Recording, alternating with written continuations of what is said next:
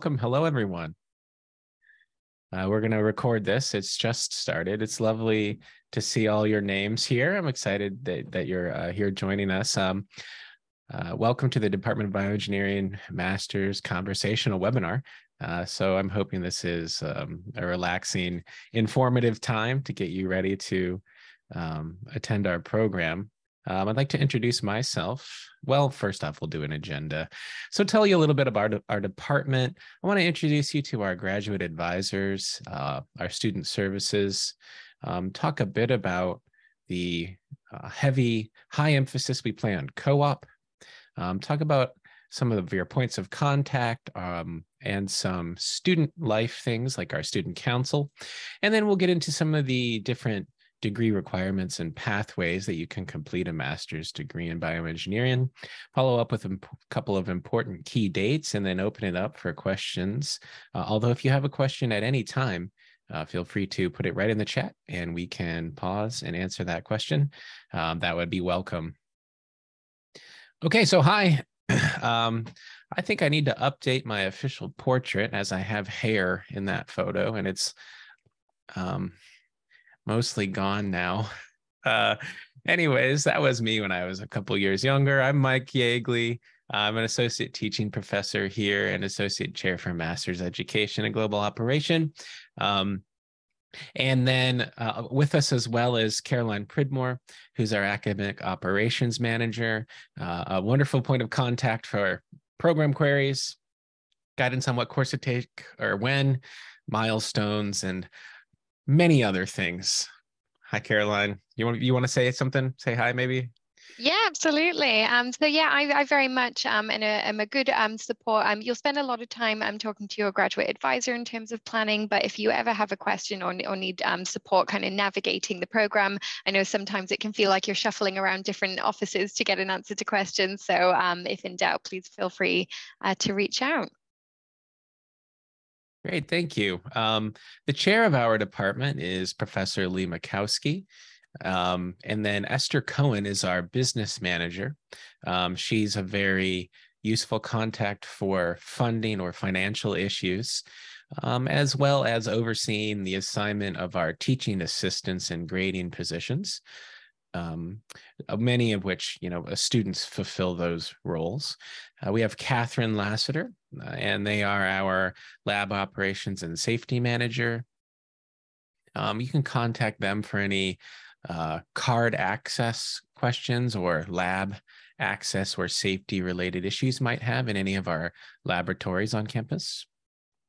Yeah, so and just a note in terms of contact with Esther and Catherine, that might be towards the kind of end stage of your program. As we go through this webinar, you'll hear about kind of research opportunities. And so as you kind of get started with those, there'll be kind of points of contact for you. And similarly, if you're interested in grader positions, those are better for, as you're kind of into your program, have got some coursework under your belt. But yeah, so just to let you know when you'll be contacting them. Yeah, not primary. And we have our graduate advisors. With us today is Marie East. We also have Russell Westorp as an advisor. Marie, would you like to tell us a little bit about graduate advising? Sure. Thank you for having me here. Welcome, everyone. Russell and I are currently the graduate advisors for the BioE program. We'll both be working with you. We work as a team. So you may see his name, you see my name, but the team is where we kind of work together with all of the students.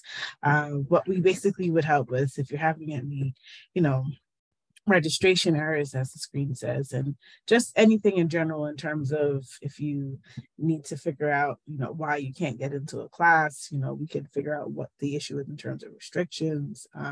If you happen to be on academic probation, which we're going to hope you won't be, but we would guide you through that process along with Mike to make sure that you're taking the correct classes to steer you away from that. Any general questions you might have, and whenever you're going to email, please make sure that you do use your annual ID and any other information be as detailed as possible, because I feel like rather than having to ask the questions back and forth, but from the beginning. Ask the questions, we can answer it, and then we can move to the next step. So that's basically what we would do for you. So, and always use the BioE grad advising email, because that basically, if I'm out, Russell can answer. If Russell's out, then I can answer you. Or we do have other teammates that specialize in other teams, but if we're not available, they can also help you as well. So, but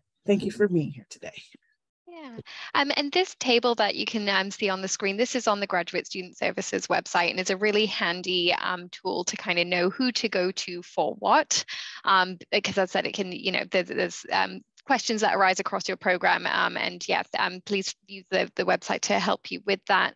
But definitely when you're having registration errors, or kind of general questions about your degree audit, things like that, your graduate advisor is the best point of contact. If you have questions about like your master's thesis or project, or kind of advice for a career path or specific courses that you might want to take for your area of interest, you can definitely reach out to myself or Professor Yeagley. And just a note, we'll talk about this more in a moment, but anything to do with visas, OGS, the Office of Global Services, they are the best and only people that can help you. Obviously, it's a very important thing to make sure is done correctly, so please reach out to your OGS advisor. All right, thank you. Also, major focus of our entire university is co-op, and we are, not to brag too much, but ranked #1 in this area in U.S. News and World Report. The wonderful thing about co-op is the real hands-on work experience that you can get added to your CV or resume. Really I can't state enough how important that is to our graduates in their future careers, getting that next job. And so to assist you in the co-op placement and to ensure your success in your co-op position, we have 2 co-op coordinators, Max Setterer and Allie Joyce. They will teach a cooperative education course that'll help you with things like resume building and interview skills. They're also going to provide you with one-on-one career advising. And these folks also, they develop relationships with a lot of our employers. And those relationships lead to the employers posting co-op positions that our students can then apply for and work on. So look out for this email, for the intent to co-op email. That's an important one that you don't want to miss. You'll be assigned a co-op advisor, and from there, the co-op advisor is going to guide you through taking the co-op course, the semester prior to when you go on co-op, and ensure your success there. And they're lovely folks, extremely helpful in that transition from your studies into your co-op. So I can't recommend them enough. The one-on-one career advising is also extraordinarily helpful for our students. Well, that and Max, I know Max pretty well. He's just a fun guy to talk to. So here are some of the employers that we have relationships and connections with. We have close to 3,000 total co-op hires last year, and that's from 2,200 different employers. There is not a better city in the United States to do a bioengineering type co-op than Boston. Perhaps maybe San Francisco, but that is a bit of a flight. So we're blessed with just a multitude of really top-notch world-class companies less than 5 miles away from us here throughout the city of Boston and Cambridge. And so we have 180 co-op employers in this area, as well as a very large network of 38 co-op coordinators. So the local businesses in Boston are well aware of our program and its effectiveness. So we are really happy with the way that this prepares our students for their careers. You can just see some of the corporations that hire us here on the right. All right, here I won't just read through all of these bullet points, but we will distribute this slide deck to you in case you would like to refer to it after this presentation is done. If you have any visa or I-20 related queries, the OGS is your point of contact there. We have a global student success office that can be quite helpful for any international student issues you might have. And that information is on this slide. Caroline, would you like to add anything to this one? Yeah, absolutely. Basically, this slide is just, it's a very small snapshot of the resources available to students at Northeastern. There is an office for most things to support you through your academic journey. And sometimes it just takes a little bit of navigation on the website or reaching out to one of us for advice on where to go. But certainly, as if you are an international student, the Office of Global Services, what I didn't mention before is they also offer academic skills advising for international students and other kind of student engagement opportunities where you can connect with specialists on the international student experience.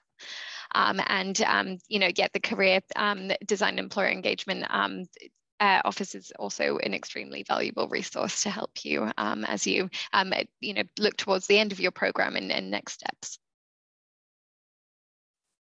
Can I chime in on the OGS? Oh yeah, absolutely. Just because we do work with OGS on certain cases when we have any compliance situations, it's just important that if you have any sort of question, any question about whether you have enough credits or semester hours, just any question you have, if you're not sure, it's always important to contact OGS, because you never want to have it be a problem that, I have a problem and then it's too late and then your record, something happened with your visa status. So just be very, any question you have, just be sure to contact OGS. And, they have walk-in hours. You can definitely go to them.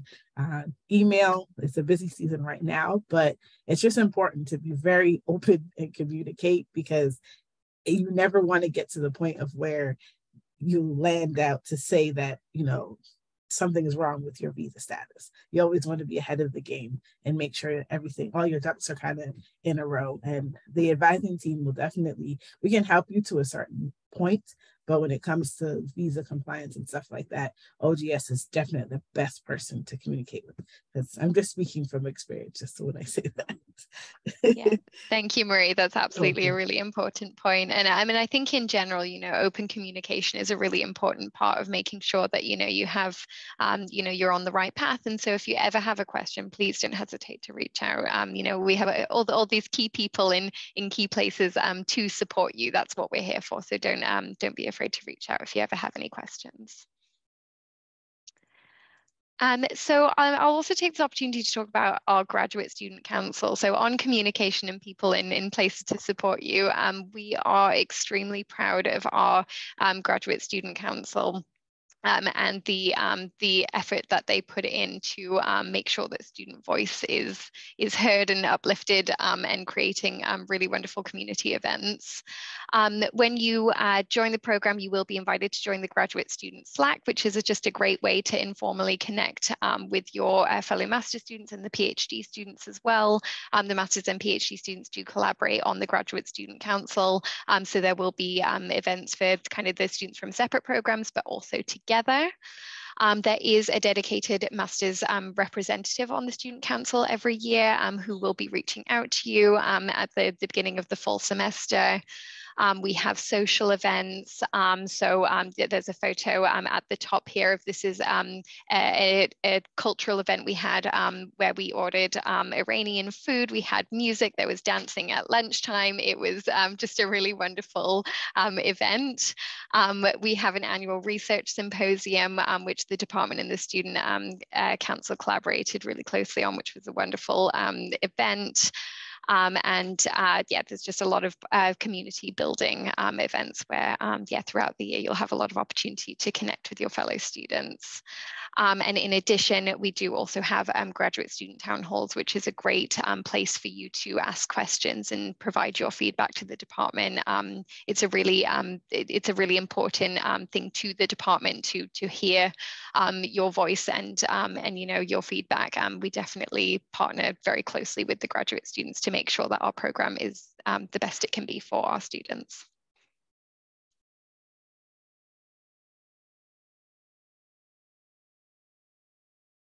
Okay, thank you. So here are some degree requirements. The degree, in short, takes 32 credits to complete, and your GPA must be 3.0 or better. We start off with some core courses. These are courses that we feel all of our bioengineering students need to have, and that is pardon me, principles of bioengineering and medical physiology. Medical physiology is BioE 6100 and is a wonderful introduction to bioengineering as a whole. There are a lot of really interesting guest lectures that come in from all different areas of bioengineering and teach different parts of that course, where you'll learn a lot about the broad field.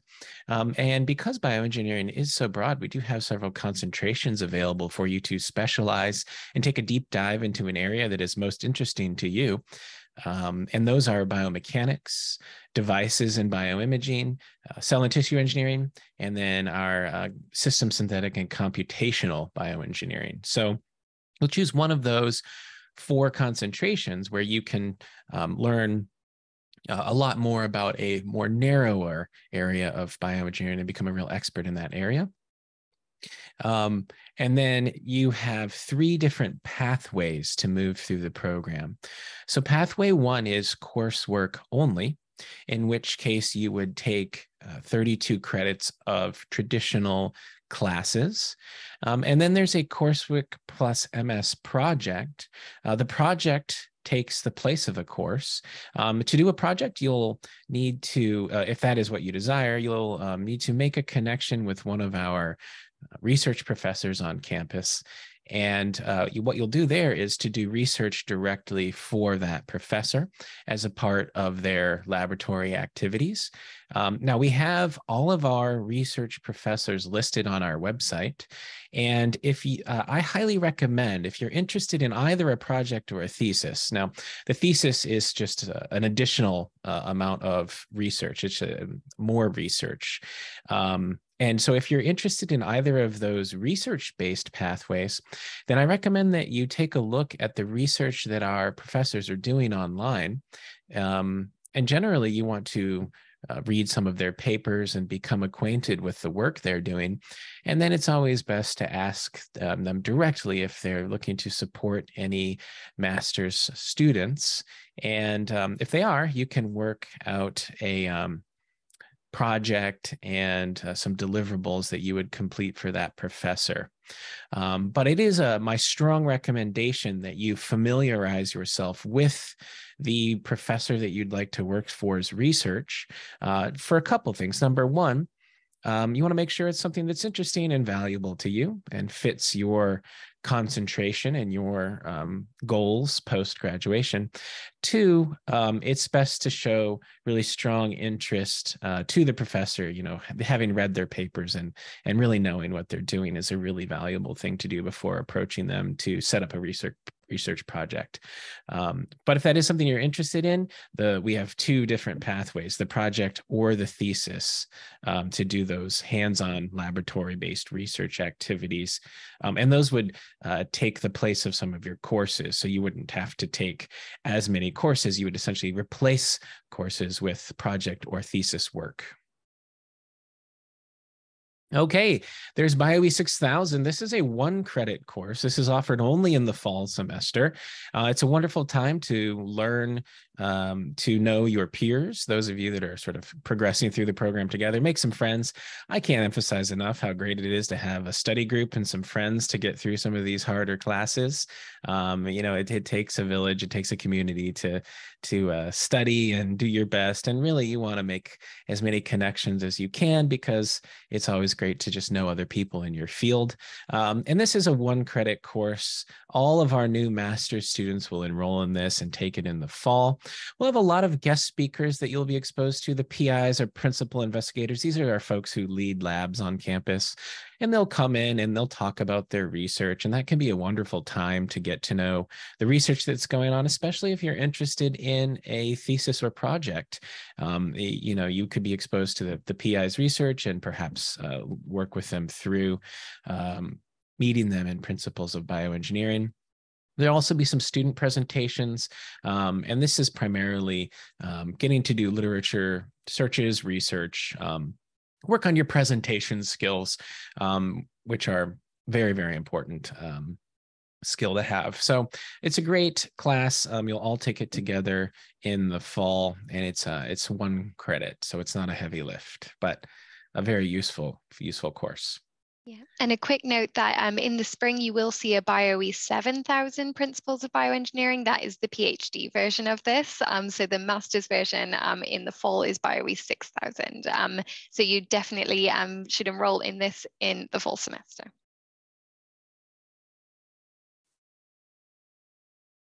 And as I alluded to earlier, we also have medical physiology. That's our second required course that you'll all take.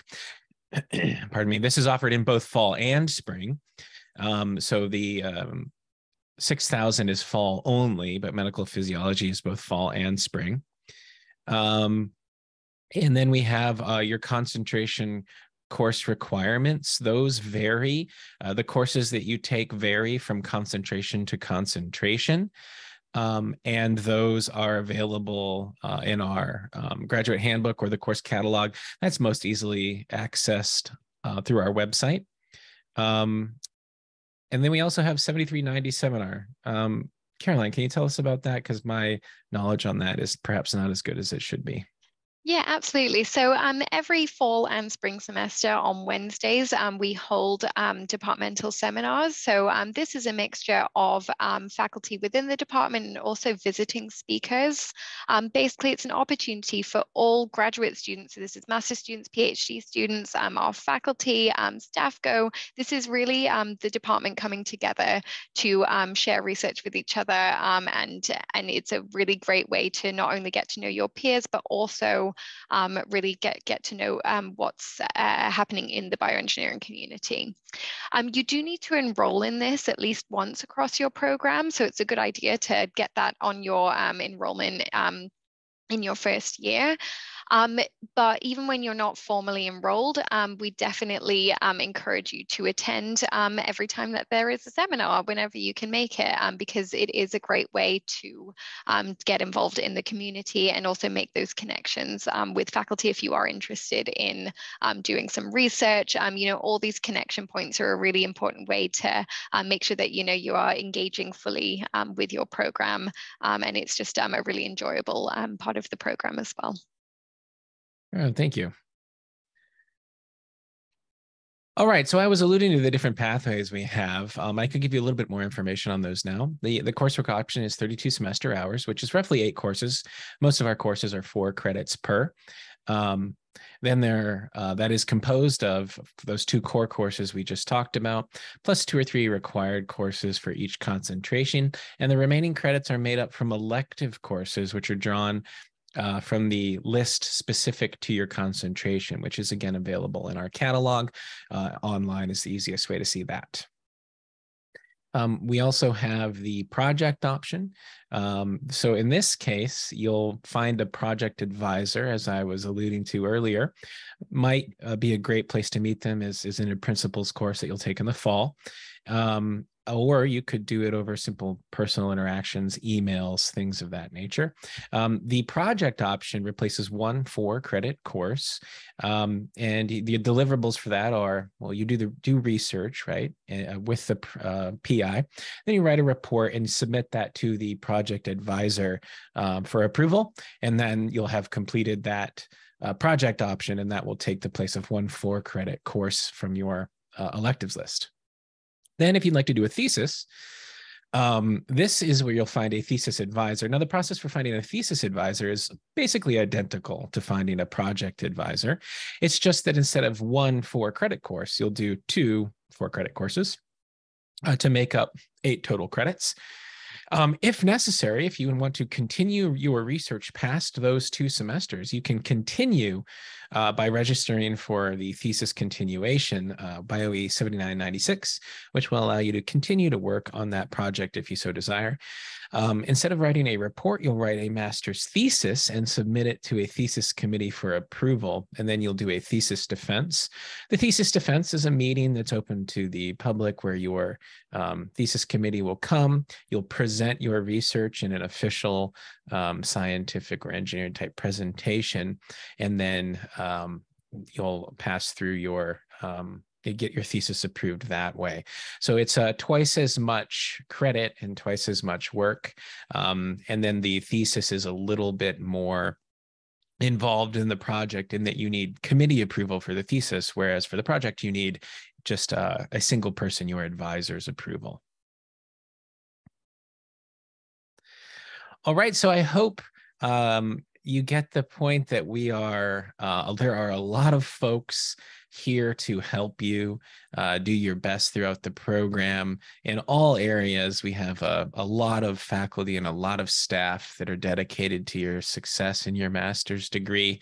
We have some quotes from some of our students here, some of our alumni who really praise things like the flexibility, the accessibility, the preparation they received in our program. And so we're hoping that through all of our efforts, we can get you on this list someday.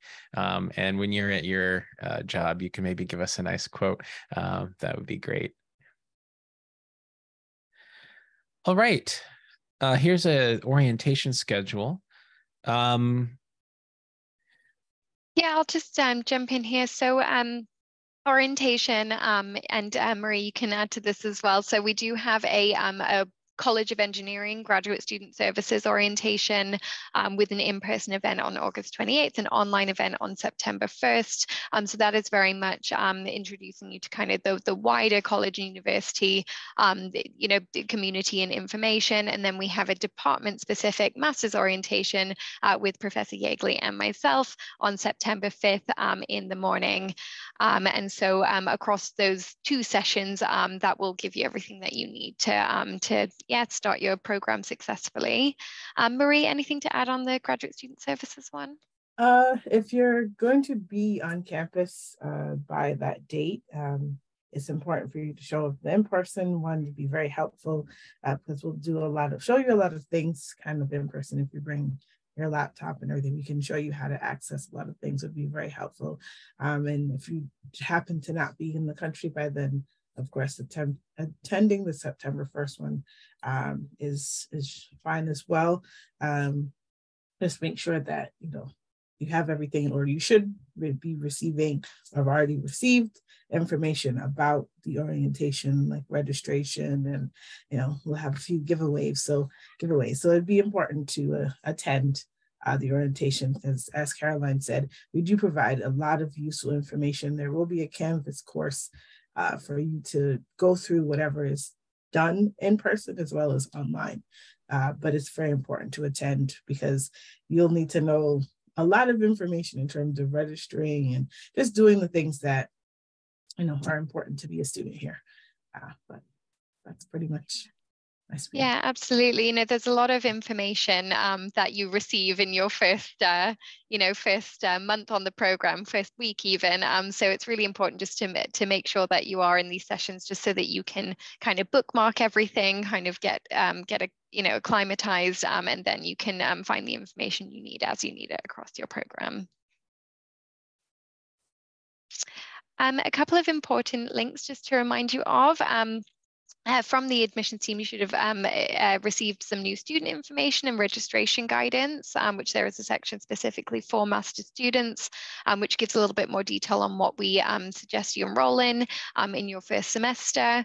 The BioEngineering Graduate Handbook, those of you whose student emails are already active may have received an email from me recently with the new handbook, but this basically talks you through, it's a very long document which has the master's and PhD program information in it, but this is a really good place to find kind of, course guidance, links to forms, and it's a good place to go when you have a question to check the handbook first to see if you can find find the answer. And then if not, you can reach out to myself or your advisor.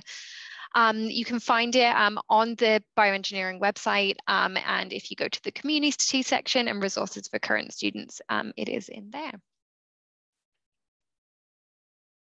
All right, and we are on social media, on Instagram, Twitter, YouTube, and LinkedIn. So if you don't follow us already, please do, and keep up to date with all of our events and important news. And I think we'll open the floor up now to some Q&A. Yeah, thank you, Caroline. I just saw a question in the chat that I marked as answered about what kind of computer specifications are required. There's a link to current computer specifications as recommended by the College of Engineering that I posted there that'll give you a sort of a minimum and recommended level of computer. I found that their recommended level is pretty high end. So that would be a maximum required. And I think the minimum is perfectly acceptable looking at their specifications for what kind of computer would be necessary.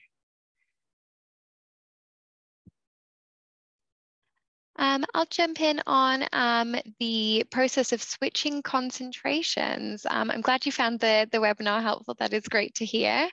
So if you are interested in switching your concentration, it is a good idea to reach out to your graduate advisor and Professor Yeagley and provide some information in terms of your reasonings for wanting to switch your concentration, and they can help guide you. Professor Yeagley can talk to you about whether that sounds like it would be a good fit for you or whether your original concentration is a better fit. So please reach out. Yeah, and I could just add that there are some overlap between courses. So switching to concentration might, certain concentration switches may be easier than others based on the coursework you've already completed. And so it's different for every student, but I'd be happy to discuss that. Typical timeline for co-op for thesis track students. Now, I do believe on the College of Engineering website, there is a timeline that you can find in the co-op section in terms of typical semesters. Marie, can you speak to typically when thesis students take their co-ops? I'd have to get back to you because I don't have it come up as often, but I'd have to research it. The person's Liam, or I'd have to, you could email us. I'll type in the email and then I could get the answer and I can respond via Wonderful. email. Yeah, a lot of because different students, their programs kind of things happen at different stages, and some people are doing coursework only, some people doing project thesis, so things do shift a little bit depending on what you're doing. But that's where your co-advisor and your graduate advisor will be able to guide you through that. But you do have plenty of time once you join the program, because obviously you need to get some coursework under your belt before you go on your co-op and take your co-op class. So there's plenty of time. Okay, course registration advising. So that is a good question. So first of all, I would recommend taking a look at that new student information that was shared with you, and the link will be in the PowerPoint shared as well. There is a registration guidance section. If you do still have questions, you can reach out to myself or the COE BioE grad advising email, and we'll be happy to assist you.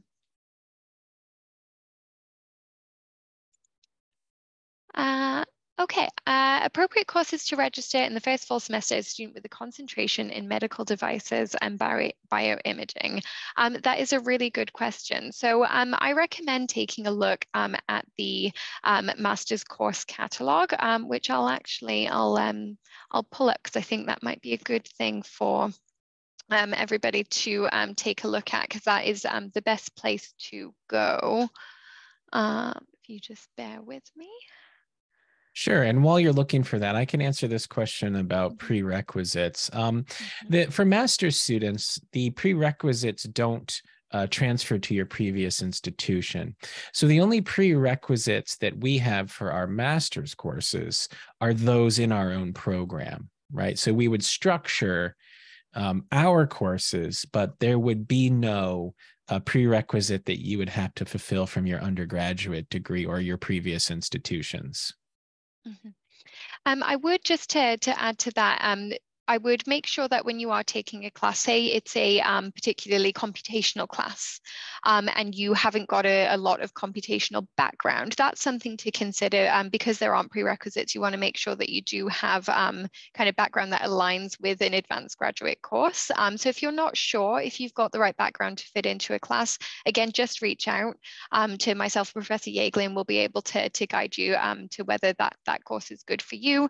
And you can also see prerequisites if you click on a class. So this is the course catalog, which you may have seen before. It's linked on the program page when you look for your applications. If you can't find it, reach out. We'll be happy to share it.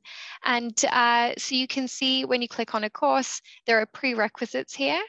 And you can see it says all graduate program admission. And that means that if you're a graduate student, you can go straight in. There might be others that have graduate prerequisites, and they'll be listed here as well. So to come back to the biomedical devices and bioimaging, so you can click on a specific concentration and you can see the required coursework and then an elective course list at the bottom. So I definitely recommend starting off with one of the required courses in your first semester. So you'll want to take your 1 credit BioE 6000. You may want to enroll in medical physiology, and then you can take one of these courses that's offered. And similarly, if you're in another concentration, you can do the same thing. Again, the required coursework is a good place to start.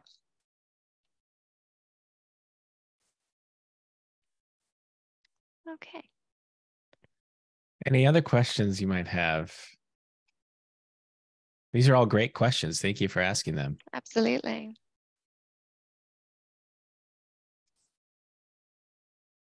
All right. Well, I don't see any, but if you do have some, feel free to reach out to advising me, Caroline. We'd be happy to help you answer those types of questions. Thank you so much for being here today. And again, we will send out the slide deck for your review. For some of those tables of information, might want to check again. And of course, our website is a really great source of information, both for the research that our principal investigators are doing, and also for any sort of curricular questions. If you look on the catalog, a lot of those can be answered there. And me talking generated another question here. Should we enroll for any labs for biomedical imaging? There is not a lab class for biomedical imaging. Again, if you use the course catalog or the graduate handbook as a guide for what classes to take, you can see what the requirements are. For biomedical imaging, there are some of the required courses and some of the elective courses that are a little bit more hands-on and practical. But yeah, I don't believe that there is specifically a lab course for biomedical imaging. Whereas the cell and tissue concentration has more options for lab-based classes. There's also a lab class in the system synthetic computational bioengineering concentration. But as Professor Yeagley said, there are some overlaps between electives. So if you are interested in lab experience, definitely take a look at what other courses there are, and we can, if you're interested and it's not on the course catalog for your concentration, we can discuss if it may be appropriate for you to take and maybe petition to count. Great, thank you. Could not have said it better myself. All right. Well, thank you everyone for being here. Again, I do appreciate you joining us, and I hope this information was helpful to you. And I hope to see you in person on campus soon. All right. Great. I think we're done then. Thank you so much. Thank you, everyone. Yep. Thank you, everybody. Have a good day. Yeah. Bye. Bye, all.